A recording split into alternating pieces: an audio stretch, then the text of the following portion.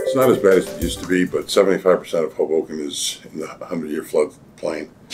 And I would say about 20% of it is at or below mean high tide. We were in existence in 1989. We didn't own the sewer system until 1997. But when we took over the operation of the sewer system, every time it rained, streets flooded, and the sewer system was running. We couldn't figure out why. And then we looked at the elevations and we said, we need to pump this water out of here. The pump station has been in operation since 2011 and has been doing a fantastic job of maintaining and reducing street flooding as well as discharging CSOs. Even during regular rain events, these pump stations are operational all the time. So they can operate 24/7, 365. One of the unique things about the control system is there's actually surge predictor programming built in to the station. So not only do we monitor the flows and operate the pumps, but we look at it on a time base and try to stay ahead of a flood event. The pump station's design was designed around the local environment and some historic buildings that were built already in the 1800s near the pump station. The idea was to actually use all of the advantages we could for the hydraulics and the Flygt pumps, put them below grade so that basically they were quiet and out of sight, so that the public actually, when they drive over them, they don't even know that they're there. The pumps that we used for Hoboken project are axial flow pumps, submersible pumps. These are very high flow pumps. And submersible construction means that the motor is submersible and the whole unit will be underwater.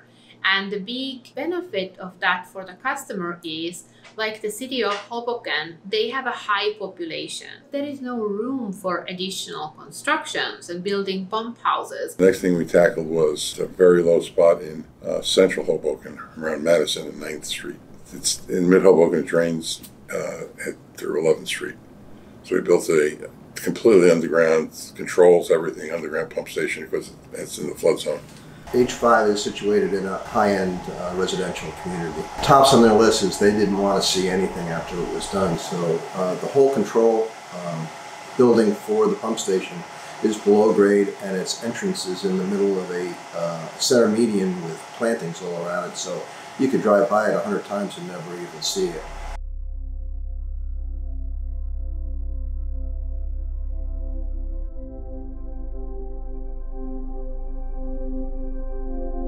And it just reached the point where it breached the seawalls and it rushed into Hoboken from the north end and from the south end. And the way Hoboken is situated, it's sort of a bowl in the back of the city. And it just rushed around and filled that bowl. And there was 4 feet of water on all the streets. And that night I was in the H1 pump station. Now this was shortly after the pump station went online. I mean, the pumps were terrific. I had one running full blast. Afterwards, it was just, we had to keep that pump running to help get the water out of the city. Shortly after the pump went online, we needed a way to kind of assess how effective it was at keeping the streets from flooding. We commissioned a report from a company called MNet. They came in, they put a lot of flow sensors throughout the system, and basically what they showed over 6 months of data was 36 events where the pumps actually turned on. So the pumps, during those 6 months, we had enough rain on the street where it would have flooded the city out. And it turned out that we only saw some flooding in 4 of those events now, where otherwise it would have been 36. So the results were very clear. The pump station was doing its job and keeping the water off the streets. We partnered with Hoboken. They received a $220 million grant to build a flood barrier. One in South, one in North Hoboken. We've worked with them on that, and actually we're building a 3rd pump station, partnering with Hoboken again. They're building a 1 million gallon storage tank. It's a long-term control plan project for us in the sense that it's going to reduce overflows, but it's also a flood control project. Those are big plans. I mean, we as I said before, we are a small authority.